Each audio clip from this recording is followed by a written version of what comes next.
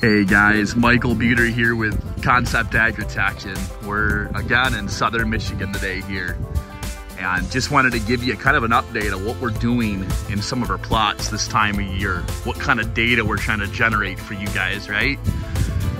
So this primarily is a biological plot. So we have different, you can say our biologicals and competitors' biologicals all in this plot. So some biologicals, fungi and bacteria that just focus on fixing nitrogen alone, where others that might focus on fixing nitrogen, mineralizing phosphorus, potassium, breaking down residue, bringing in certain micronutrients. And what data we're trying to figure out, guys, is where are our tissue numbers with these? You know we need a lot of potassium, quite a bit up to tassel timing, right? We need a lot of our phosphorus late season. A lot of zinc goes late season into the kernels.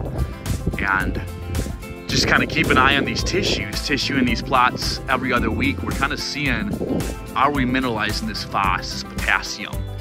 You know, where others might focus on just nitrogen, well, we need to keep that ratio of potassium up there with nitrogen, right? We also need to keep boron levels up the whole year. There's no one nutrient's a silver bullet. So again, we're just trying to focus on what biologicals kind of bring up balanced nutrition into the plant, you guys.